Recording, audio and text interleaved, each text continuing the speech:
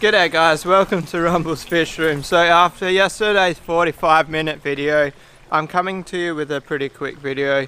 Not because of the length of yesterday's video, but I have some stuff going on. I'm about to show you what one of the problems is. And then B, I've actually got PCS committee meeting tonight. We're actually going to be talking about the future of the club. It's going to be a pretty serious conversation, I think. And hopefully tomorrow's video, I'll open the video with some of the stuff we've talked about. But you know, as you guys know, forums are dead. I think we might try and change the direction of the club. I don't know, we'll see. I'm definitely jumping to conclusions here. It's going to be a big conversation, but so some of you may have noticed that my grass tree is gone in the middle of my backyard. On camera maybe not so noticeable, in person it's a huge difference. There's actually, I had a sneaky suspicion that white ants ate it. It wasn't really sneaky, I kind of saw some sort of creature in there. And then last night in the fish room I found something. So let's go in the fish room and I'll show you.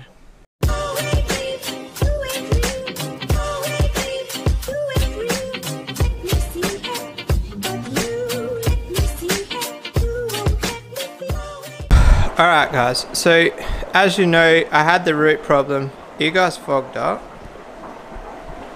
We're coming into the cooler weather, guys. It's gonna have to start climatizing the camera, but I don't have time to today. So sorry if it's a bit foggy. But as you guys know, we've got a root system coming in down there. These roots are now disconnected from the tree, so they should start to perish, or I don't know what will happen. But I can't get under there to get them out. But basically, I lifted that drain. I'm not going to lift it right now because I'm hoping that when my friend comes I can lift it and show him, so I don't want to disturb that. But you'll be able to see them over here. So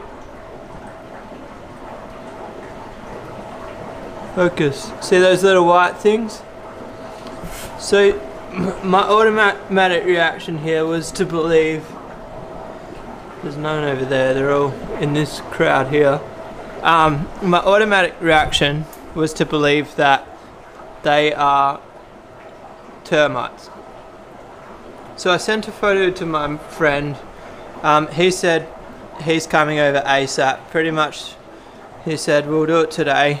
I only messaged him last night and he said he'll be here straight after work today. He was pretty alarmed. But the point is, they might not be. There might be something called springworms or something with a different name. But basically, if you guys don't know, I'm pretty sure most of you do, this whole room is made out of timber. The walls are timber. Everything is timber. The only thing that's not timber is the steel frame for the actual shed. And the plasterboard. This is all wood. Like everything is wood, everything. And then down here, see, like in there, that's all wood. What's down there's a dead fish down there. But basically, I shouldn't laugh, sorry for laughing that there's a dead fish down there. That's like I could actually reach in there. There's like wood. IBCs aren't wood. Well, sorry, I've got the camera zoomed all the way in. Also, that wall is like moist wood, so termites love moist wood. And while we're here, let's have a look at my house. Wood. My ceiling is Jarrah. Wood on my pond, wood table. I know the table probably won't get eaten. Tree.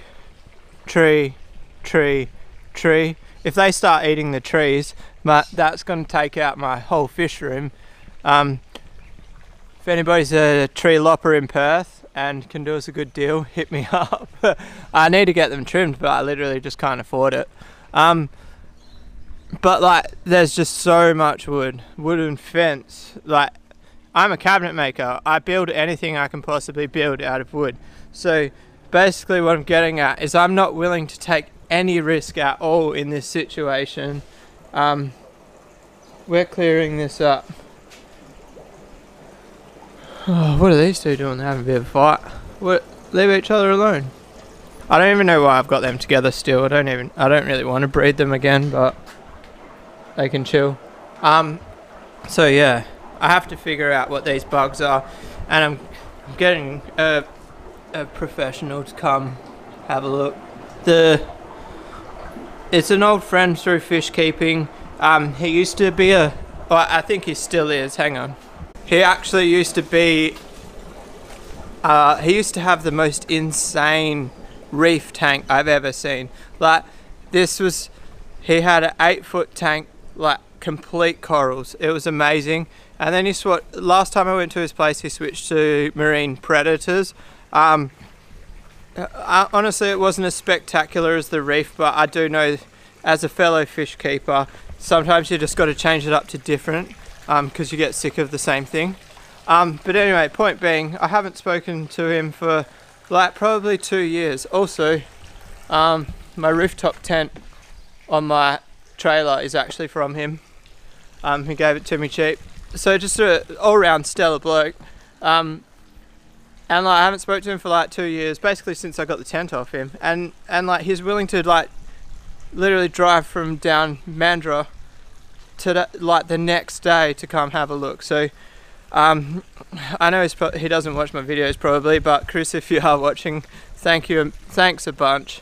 What I want to get out with that note is the fish keeping community is amazing, and it is also bad. Like, you can get caught up in the bad side of it, but if you're having a bad time in fish keeping, just get rid of those people in your life, because there's way more people in this hobby that are positive and good people to be around. And I used to get caught up in the drama. In the last couple of years, if I don't like somebody, I literally just stop talking to them. So wife's home. Yeah, surround yourself with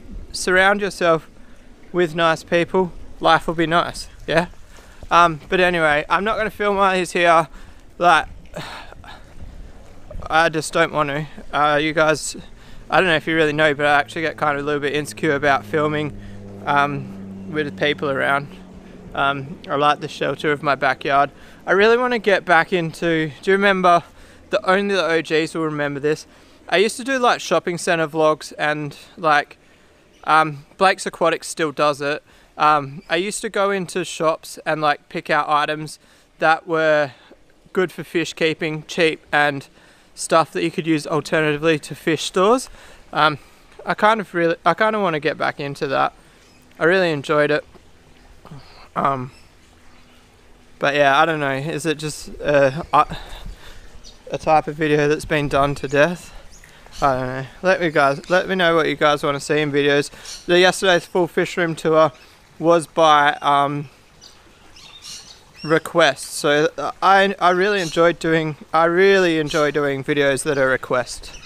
Alright, anyway, I'm going to wrap that up there because he'll be here any minute. So if you like this video, give it a thumbs up. If you want to subscribe, hit the little red button there, and you'll actually go in the draw to win $200. The draw will be drawn at 2,000 subscriptions, and all you've got to do is be subscribed. But anyway guys, peace out.